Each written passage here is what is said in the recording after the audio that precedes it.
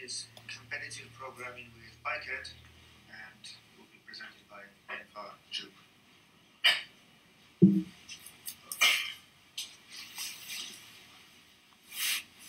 Hi, thank you. Well, during the past several years, I had a lot of fun participating in various competitions using the Picat language, including Mini-Zing Challenge, XCSV solver competition, Google Code Jam, and logical programming contest. And through these competitions, well, I have sharpened my programming skill and also tested the fitness of the Picat language. And well, I jointly with my team members have won various awards. And last year, I took the first place in the on the online track in the logic programming program contest. The purpose of this presentation is to share with you the solutions. So before that, I would like to give an overview of the Picat language. Picat is a logic-based multi-paradigm programming language that supports logic programming, functional programming, dynamic programming, constraint programming, and also Python-style scripting. The name, it's an acronym. Each of the letters stands for a feature of the language. P for pattern matching, I for intuitive programming, C for constraints, A for actors, and T for tabling.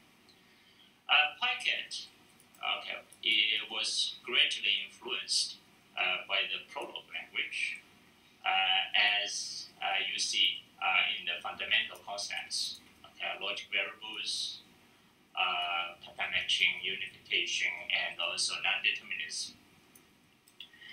And the language is enhanced with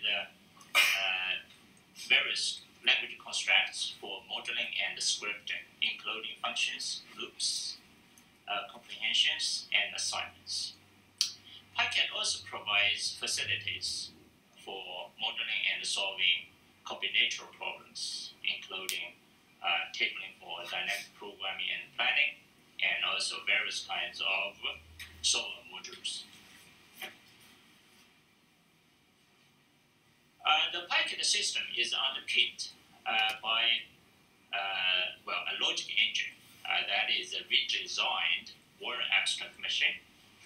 On top of that sits canonical form rules, which can be seen as intermediate language. All high-level language constructs are compiled to this intermediate language. Well, the Picat system has been embraced by the community, warmly embraced. A lot of people have contributed to the project. Okay, so several people have contributed the tools to make it more user-friendly, more efficient, and more robust. Logic variables in Picat, just like Prolog, are logic variables. A variable is a value holder. A value is a term. A term can be another variable, or an atomic term, or a compounded term. Most of these data types are from Prolog and accept arrays and maps or hash tables. Okay, in Picat, you can easily create an array and use built-in operators to manipulate access arrays. And you can easily create hash tables and use put to put pairs into a table and use get to get the value associated with the key. So I have a question about the previous slide. What the types are? I mean, these are subtypes on the right-hand side. This hierarchy means that every value is a term, and a term can be a variable. Yes. Can be So why is a set a subset of map? Yeah, it is a hash table. A set is also a hash table, but it's like a pair that contains only keys, no values.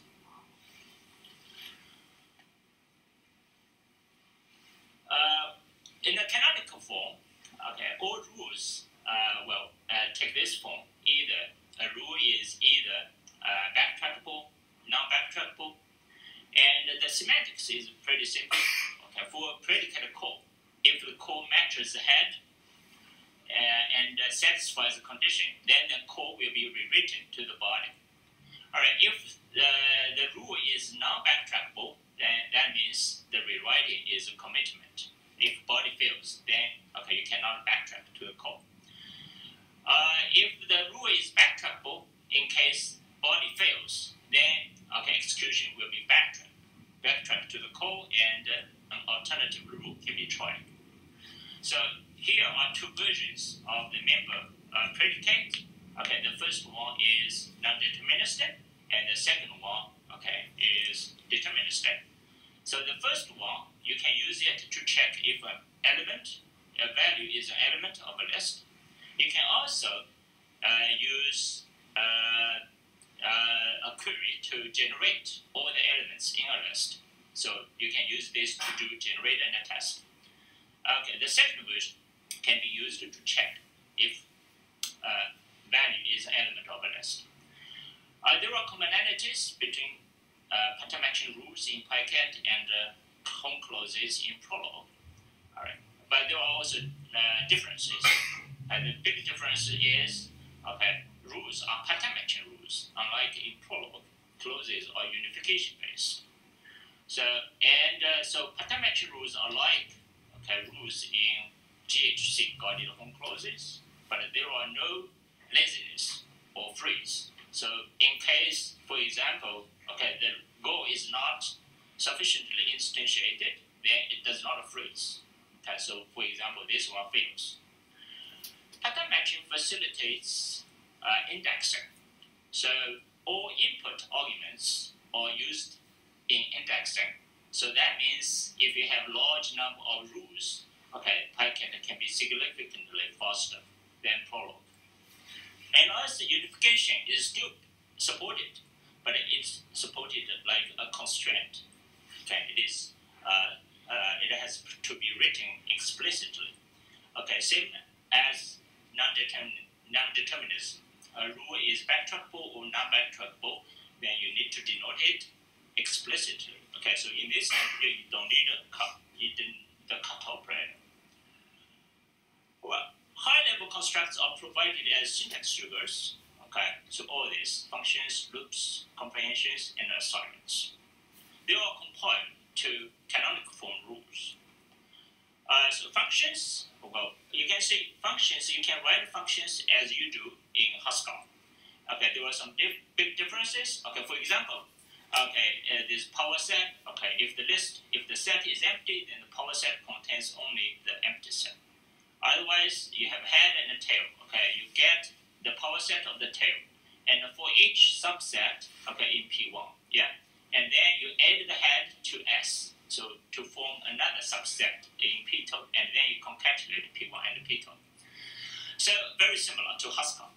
Okay, but there are big differences. Okay, Picat is a dynamically typed language, and it's a strict language. Okay, it supports high-order functions, but not as good as Haskell.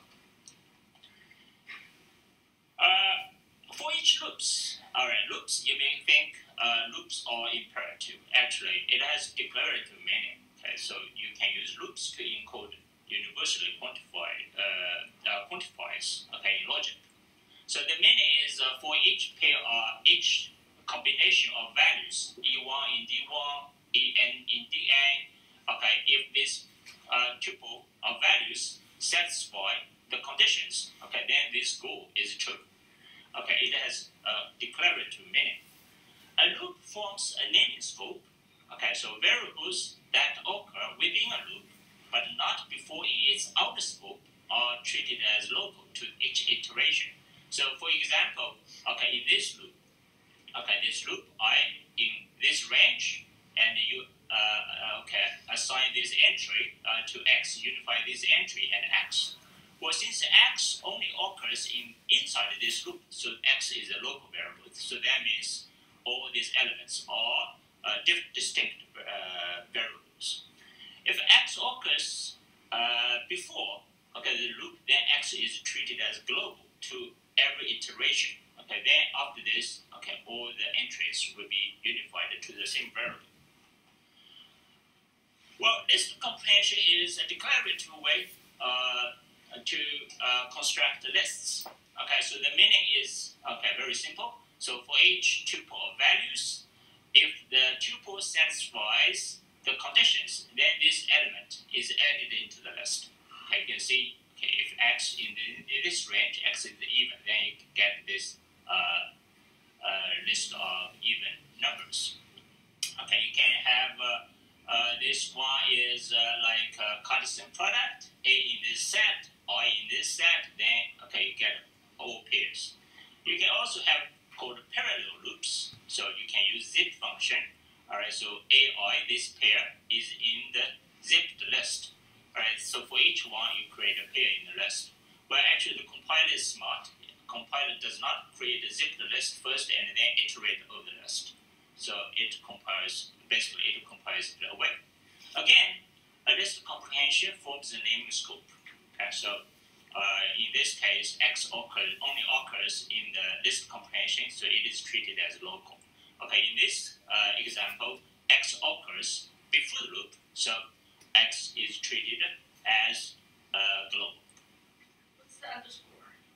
Underscore is called ignorant prologue. That's called anonymous variable. So why L is not an underscore, 5 underscores? That's a good question. So X, because underscore and X are the same variable. If you say underscore, that means all the variables are different. You mean you have two underscore variables, these two are different. In prologue, same in prologue. What's the semantics? One of them is a compound, like in the first thing you have f of x, because find on in prologue has a different semantics than math would have. If you have a compound term, then you create a compound term. For each element, you create a compound term. If it's a function call, then you call the function, and it gets the value from the function call. And the logic variable gets replicated, or it's one and the same? It's also, if the same rule. Okay, if the variable occurs before, then it's treated as global. If it does not occur before, then it's treated as local. Okay, very clear semantics.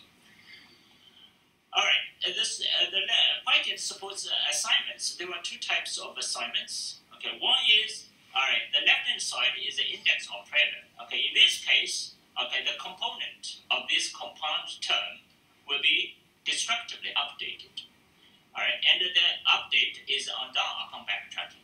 If the left-hand side is a variable, then the compiler introduces a new variable, temporary variable, and replaces all subsequent occurrences of X by this new variable. So basically, it is just syntax sugar. So everything is compiled to logic variables. And this table compares Picat and Haskell. Okay, so there are commonalities and differences. Okay, one big difference. Okay, you can see. Haskell does not have atoms. Atoms are just like internalized strings. So you compare two strings, no matter how long the strings are, it takes constant time to compare them because they are internalized. And another thing is, Haskell does not support unification, does not support backtracking. And there is a bigger advantage, to logic programming languages, such as Prolog. So for lists, you can add first in constant time. You can add last in constant time. You can even do concatenation in constant time. That's the advantage of Prolog.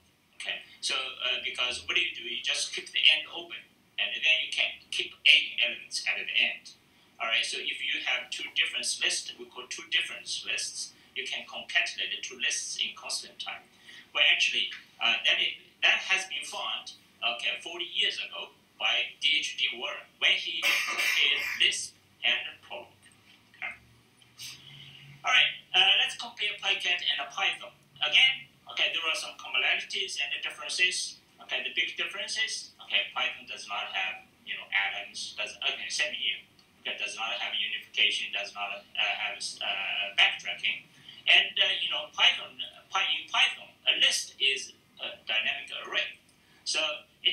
constant time to add an element at the end, but it takes linear time to add an element at the beginning.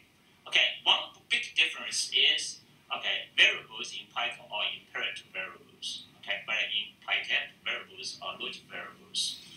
Okay, so again here there are differences. Okay, if you know how to add elements at the beginning and at the end, and you concatenate two lists in constant time, then okay, you can be an expert. Okay, in this in Picat programming. So here is the version in Python. All right, so basically very similar, but Python is not good at handling recursion. It's not good at dealing with this. Actually, this version, you compare the Picat version and the Python version, Picat is many times faster than Python. All right, so let me talk about facilities for combinatorial search. So Picat supports tabling. Okay, so it is very easy to do tabling. What do? You just add a keyword before the definition, then everything will be tabled. All right, you can also do mode-directed tabling. So instead of tabling everything, you direct the compiler what should be tabled. Okay, for example, in this case, in this plan, okay, in this case, this is the import, and this is minimized. So only solutions, okay, with the minimum value, okay, is tabled. Okay. And Picat supports constraint modules. And actually, so all these solver modules have the same API: set, CP, mid, and SMT. Okay, this API allows you to define domain variables, write arithmetic constraints, Boolean constraints, table constraints, and global constraints. And then you just need to use solve, okay, to invoke the solver. Okay, so it is a very simple API. So with this API, you can switch from one solver to another seamlessly. So here is an example. All right. For the increase problem, okay, actually, so you just create a list of variables, and then you declare the domain of the variables, and then you write 3 or 4 different constraints, and then you call solve to instantiate variables. So let's compare. Well, in comparison with Npo and Minizinc, okay. Picat, actually similar as a modular language. Okay, it's similar to Npo and Minizinc. Okay, it supports loops and it supports list comprehensions. So as also it supports multiple solvers, backend solvers. But there are differences. Picat is a general purpose language, so it is okay. You can convert, say, Minizinc models to Picat easily, but not vice versa. And also, okay, as a general purpose language, you can experiment with different models, easily. ASP can be considered as another modular language for CSP, but there are hidden rules. Yeah, hidden rules and list comprehensions. Hidden rules. Okay, so for example, in here, okay, basically this is just like a list comprehension. Okay, so you get a list of queen facts. All right, so the cardinality is equal to n. All right, now let me talk about the competition and the problems and their solutions. Okay, it is an annual programming contest run with the ICOP conference. Last year, it was held in New Mexico, organized by Jose and Oconto. And there were 5 problems, all combinatorial. You can find the Picat solutions on the Picat's website. And, the first problem is called the linear sum. This is, giving 3 numbers, A, B, and C, in an alien base-in numbering system. All right, what do you want to do? Okay, you want to basically decipher the numbers. Okay, which number? Okay, which any number is which decimal number. So when you were told, okay, list the significant digit occurs first, and all digits are present in the numbers. And also, this equation a plus b equals c. And also, there is a unique mapping, okay, from the alien digits to the decimal numbers. Okay. Well, actually, in competitions, this type of questions occur quite frequently in competitions. I have seen this variants in Google College and several times. All right, so for example, you give me this A, B, C. Okay, what do? You just find a mapping. Okay, you map 48 to 0, 49 to 1. Okay, this equation holds. All right. So let's see the input. Okay, this input.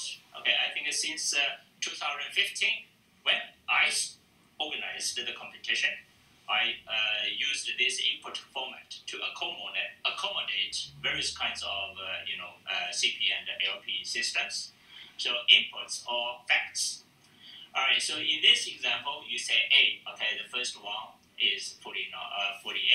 Okay, and the second digit in A is 48, and so on.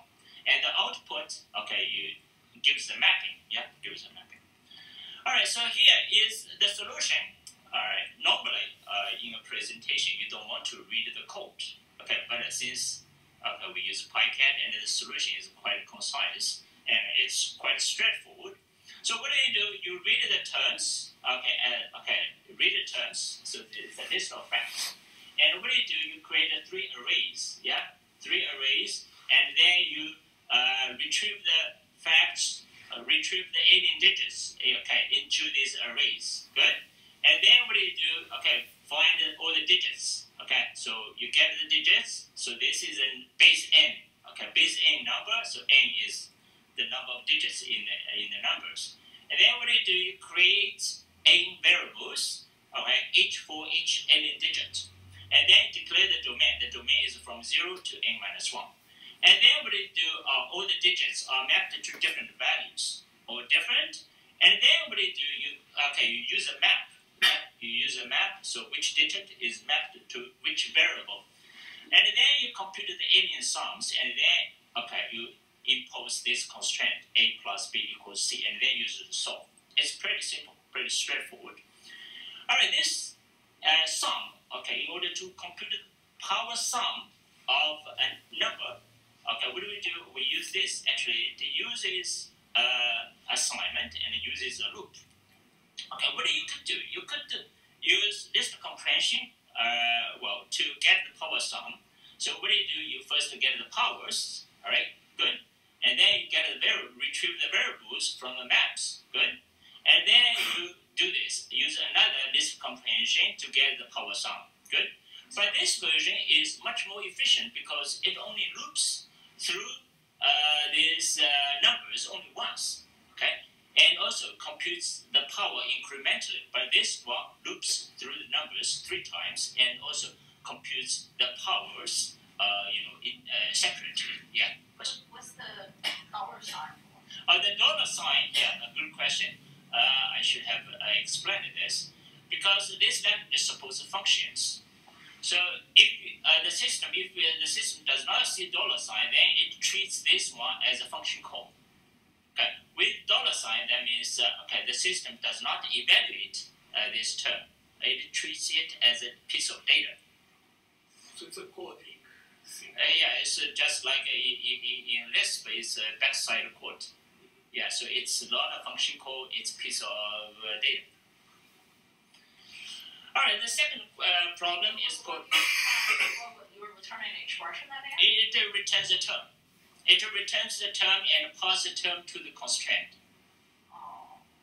Yeah, because it does not return a number. Okay. All right, the second problem is called a Billy the Cat. Okay, the story goes like this. Okay, the director of the police department wants to deploy his officers in towns so that wherever he travels, he will meet at least one of his officers. Okay, here a travel means a path that involves a given number of towns. So it can be seen as a graph covering problem. So given an undirected graph G, the goal of the problem is to find a minimum subset of vertices S, such that any path that involves this number of vertices contains a vertex in S. Okay, so for example, for this graph, let's say the size is 3. Okay, then this is a minimum subset, 3 and 4. Okay, you see all paths that involve 3 vertices are covered. For example, 1, 2, 3, you have 3 in it. All right, so 2, 3, 5. Okay, you have 3 in it. 4, 5, 6, you have 4 in it. Okay, so it's a graph current problem. So how this is the input.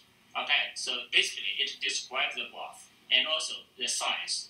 Okay, and the output you don't need to output the subset. You just need to output the size of the subset. All right, here's the solution. Well, basically very straightforward. The idea is you get all these paths, okay, of the given size, and then you synthesize the graph.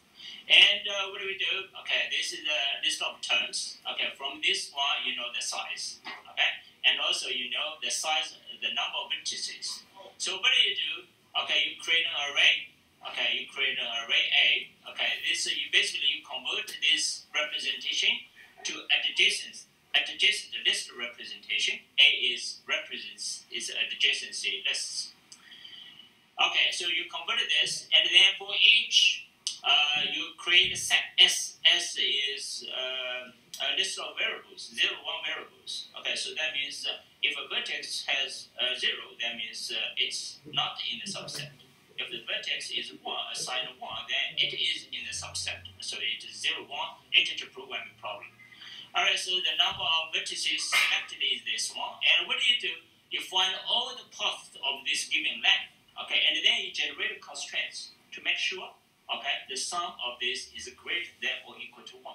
Yeah? Can you use a set comprehension instead of find all? For this one, actually, it's not easy. So that's why we use tabling, okay, to find the path of a given length. Yeah. Okay. This one is dynamic program, you know. Okay, it saves a lot of time by using tabling. So what is the performance? Okay, so Picat solved the hardest instance, which consists of 100 vertices and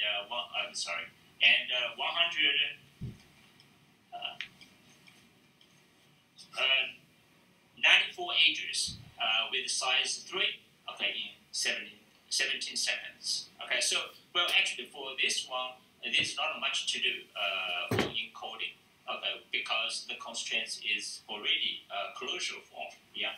The sum of these variables is greater than or equal to 1. It's already closure form. Okay. All right, next one is binary for false. Okay, so this is a popular problem. For false is a popular problem, a puzzle.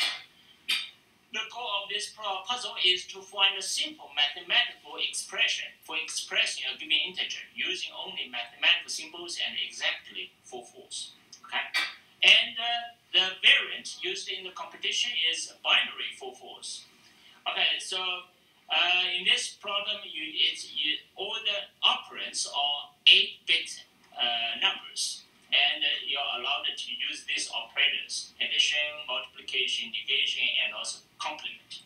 Okay, so for example, 0. Okay, you can construct an expression 4 times 4 times 4 times 4. Okay, which gives 256. 256 overflows, does not fit in 8 bits, so it becomes 0. Okay, so in postfix notation, okay, you write it this way. All right, the input, okay, this is a number. All right, that is a required number, and then this is postfix, okay, expression.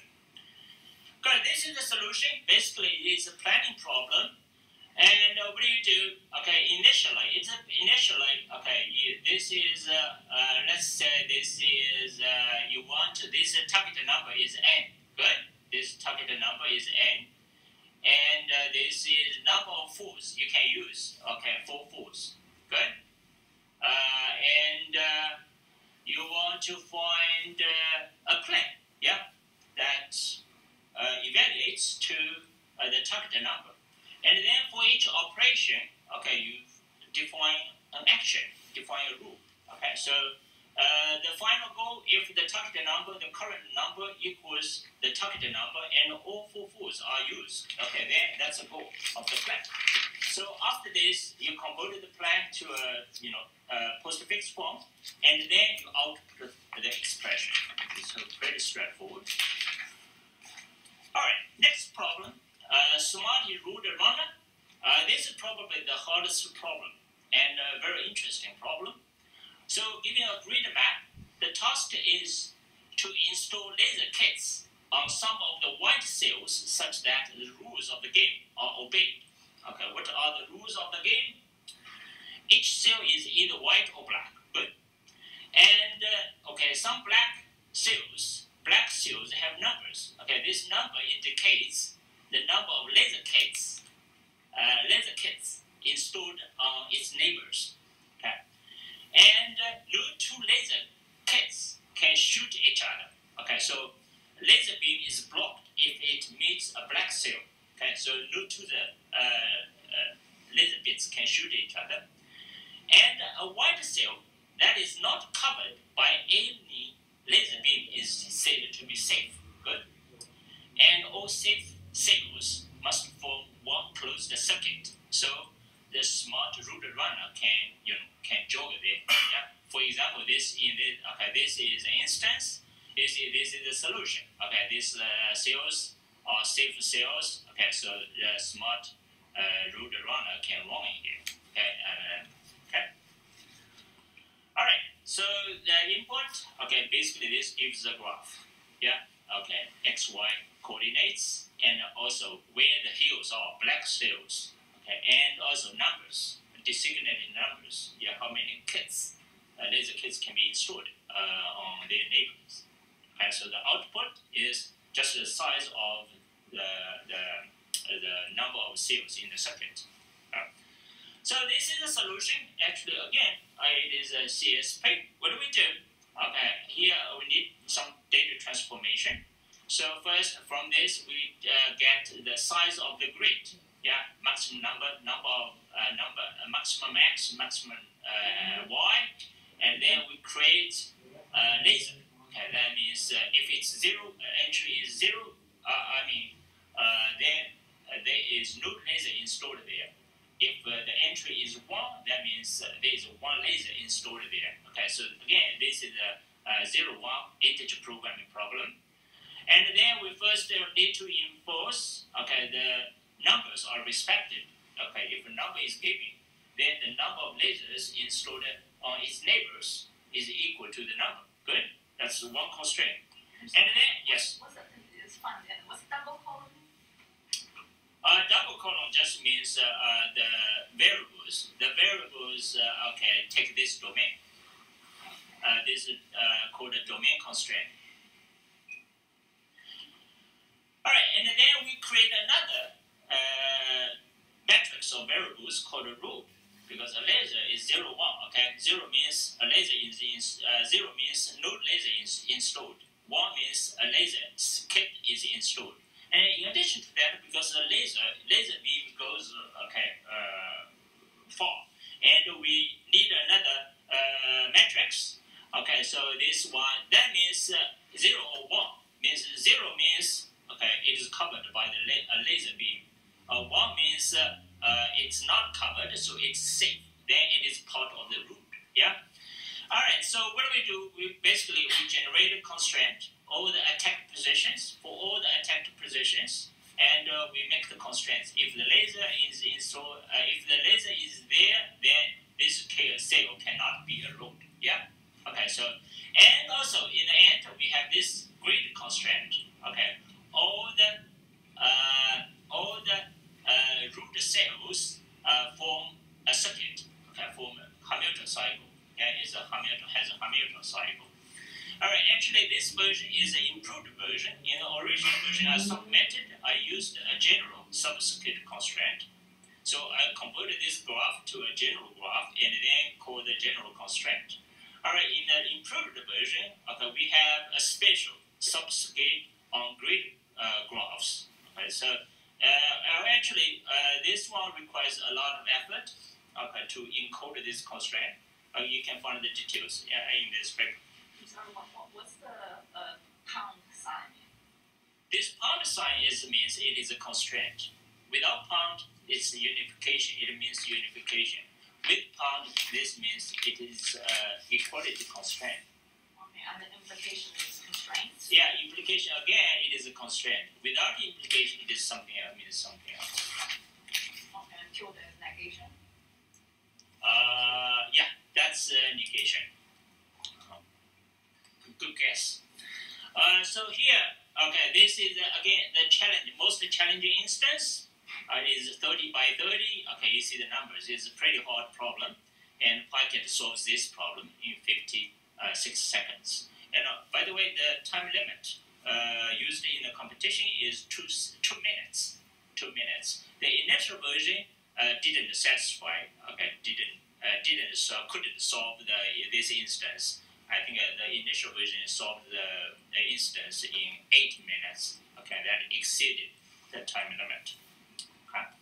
All right, the last problem actually is the easiest problem. It's a typical. For the previous thing, it didn't show us the function, the definition of the new one. Which function? I mean, the previous, you say you introduced a new one, the sub-circuit word. This is the built-in now. Oh, it's a bit, It's a built-in in Picat. Oh, okay. If I show this one, then it does not fill one page. Maybe I need 10 slides to show this code. Yeah. All right, the last one is a typical operations research problem. So, well, let's say the conference was held in New Mexico. They were organizing with tools, okay, to wide sets. All right, so tool operators offer packages. Each package, okay, includes some units of activities, and each package has a price. Good. And you also have needs or demands. Say, 100 people want to go horse riding, and 50 people want to go, hiking, and 20 people want to go apple picking. Yeah. So these are demands. So what is the problem? Okay, and there is also a limit on the number of packages one can buy from each operator. Okay, what is the question? The question is, okay, so what you want to decide what offers to buy in order to meet the demands and also minimize the total cost. Okay, actually this one is the easiest. Okay, so this is the input, and this is the total program. Everything is included here. Okay, so what do? Just generate the constraint. Okay, you make sure, okay, the amount you buy is greater than or equal to the amount you need. Okay? And also you make sure, okay, the number of packages you buy from each operator does not exceed the limit. And then you also want to minimize the total cost. Okay, that's it. Yeah. So it's pretty straightforward. All right. Conclusion. These solutions demonstrate Picat fits as a competitive program language. Picat is expressive. All right, so logic variables, pattern matching rules, these are good for describing vector computations. And non-determinism is good for search problems. Okay, for example, planning problems. And offers useful data structures, including arrays, maps, and sets, okay, for modeling. And it offers high-level constructs for scripting and modeling. Okay, and Picat is efficient. Okay, it could be much faster than Python for algorithmic solutions. Okay, for example, for this power set, okay, Picat is several times faster, okay, than Python. And also it provides a rich toolbox for combinatorial search problems, including planning, technique for dynamic programming, and, okay, several set modules.